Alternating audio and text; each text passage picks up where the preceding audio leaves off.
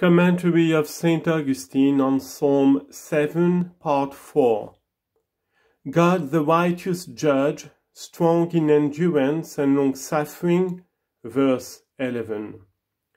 What God is judge but the Lord who judges the people?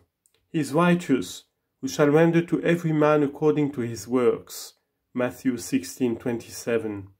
He is strong in endurance, who being most powerful for our salvation, bore even with ungodly persecutors. He is long-suffering, who did not immediately after his resurrection hurry away to punishment, even those that persecuted him, but bore with them that they might at length turn from that ungodliness to salvation. And still he bears with them, reserving the last penalty for the last judgment, and up to this present time inviting sinners to repentance. Not bringing in anger every day. Perhaps bringing in anger is a more significant expression than being angry, and so we find it in the Greek copies, that the anger whereby he punishes should not be in him, but in the mind of those ministers who obey the commandments of truth, through whom orders are given even to the lower ministries, who are called angels of wrath, to punish sin, whom even now the punishment of men delights not for justice' sake, in which they have no pleasure, but for malice's sake. God then does not bring in anger every day, that is, he does not collect his ministers for vengeance every day. For now the patience of God invites to repentance, but in the last time, when men through their hardness and impenitent heart shall have treasured up for themselves anger in the day of anger and revelation of the righteous judgment of God, Romans 2:5, then he will brandish his sword. Unless ye be converted, he says, he will brandish his sword, verse 12. The Lord man himself may be taken to be God's double-edged sword, that is, his spear, which at his first coming he will not brandish, but hides, as it were, in the sheath of humiliation. But he will brandish it when at the second coming to judge the quick and dead in the manifest splendor of his glory. He shall flash light on his righteous ones and terror on the ungodly. For in other copies, instead of he shall brandish his sword, it has been written, he shall make bright his spear. But by which word I think the last coming of the Lord's glory most appropriately signified, seeing that is understood of his person, which another psalm has, Deliver, O Lord, my soul from the ungodly, your spear from the enemies of your hand. He has bent his bow and made it ready. The tenses of the words must not be altogether overlooked how he has spoken of the sword in the future. He will brandish of the bow in the past he has bent, and these words of the past tense follow after. And in it he has prepared the instruments of death. He has wrought his arrows for the burning. Verse 13. That bow then I would readily take to be the Holy Scripture, in which by the strength of the New Testament, as by a sort of string, the hardness of the old has been bent and subdued. From thence the apostles are sent forth like arrows, or divine preachings are shot, which arrows he has wrought for the burning arrows, that is, whereby being stricken they might be inflamed with heavenly love. For by what other arrows was she stricken, who says, Bring me into the house of wine, place me among perfumes, crowd me among honey, for I have been wounded with love. By what other arrows is he kindled, who, desirous of returning to God and coming back from wandering, asks for help against crafty tongues, and to whom it is said, What shall be given you, or what added to you against the crafty tongue?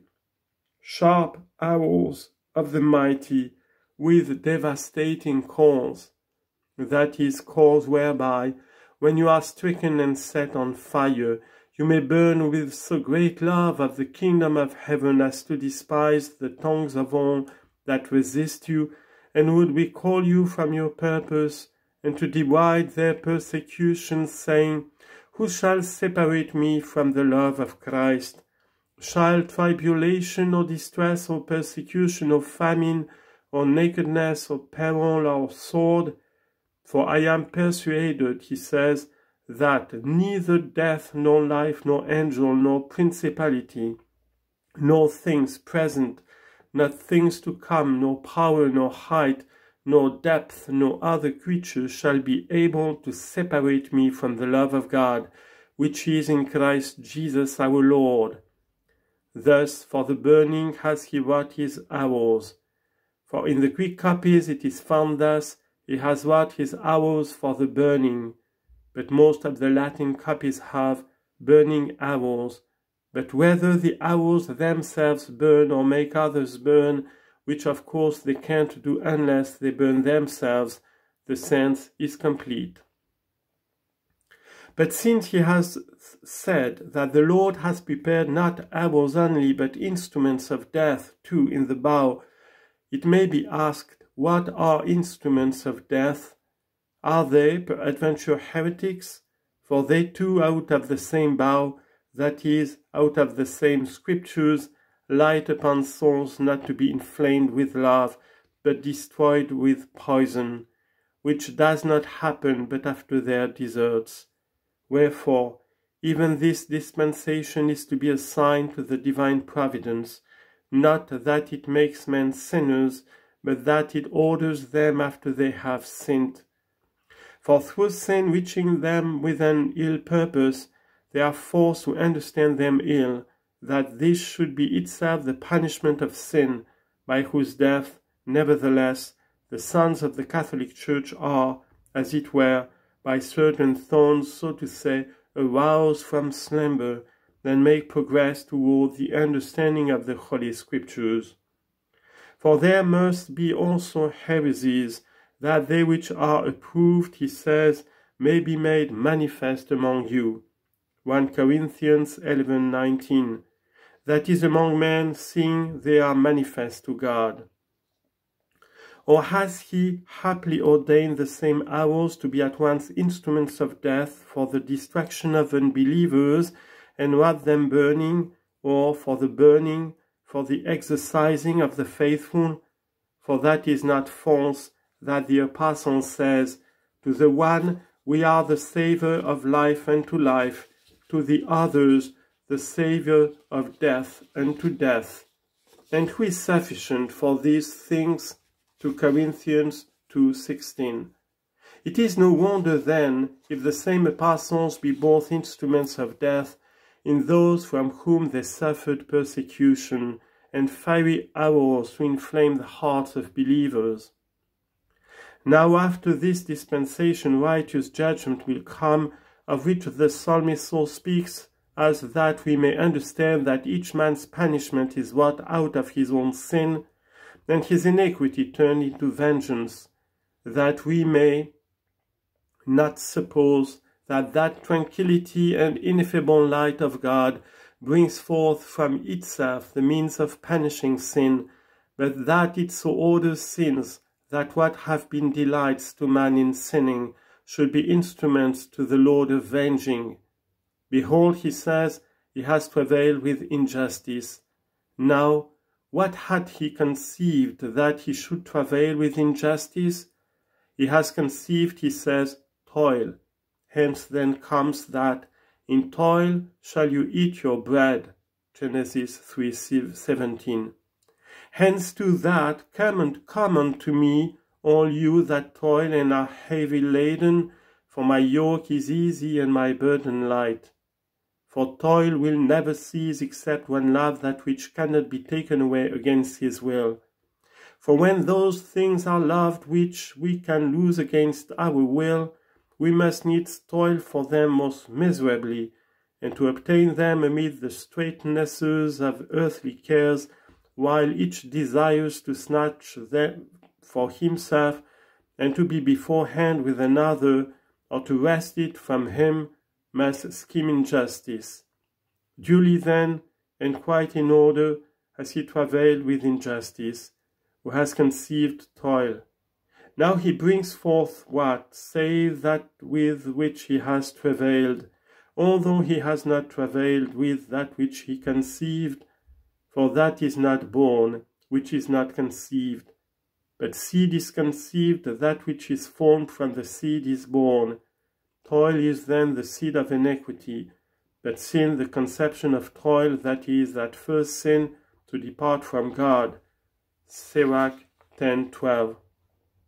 He then has travailed with injustice, who has conceived toil, and he has brought forth iniquity.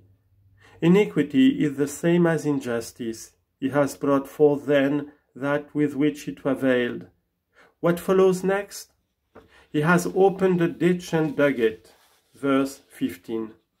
To open a ditch is in earthly matters, that is, as it were, in the earth, to prepare deceit, that another fall therein, from the unrighteous man wishes to deceive. Now this ditch is opened when consent is given to the evil suggestion of earthly lusts. But it is dug when after consent we press on to actual work of deceit. But how can it be that iniquity should rather hurt the righteous man against whom it proceeds, than the unrighteous heart whence it proceeds? Accordingly, the stealer of money, for instance, while he desires to inflict painful harm upon another, is himself maimed by the wound of avarice. Now who, even out of his right mind, sees not how great is the difference between these men, when one suffers the loss of money, the other of innocence? He will fall then into the pit which he has made. As it is said in another psalm, the Lord is known in executing judgment. The sinner is caught in the works of his own hands.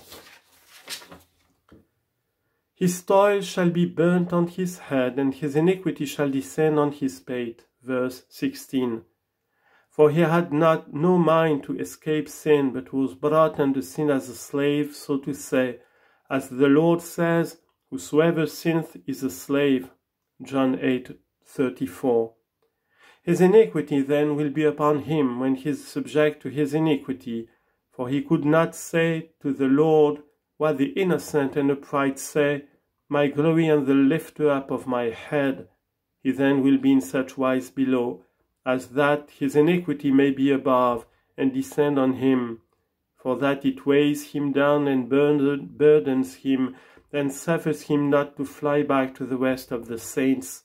This occurs when in an ill-regulated man reason is a slave and lust has dominion.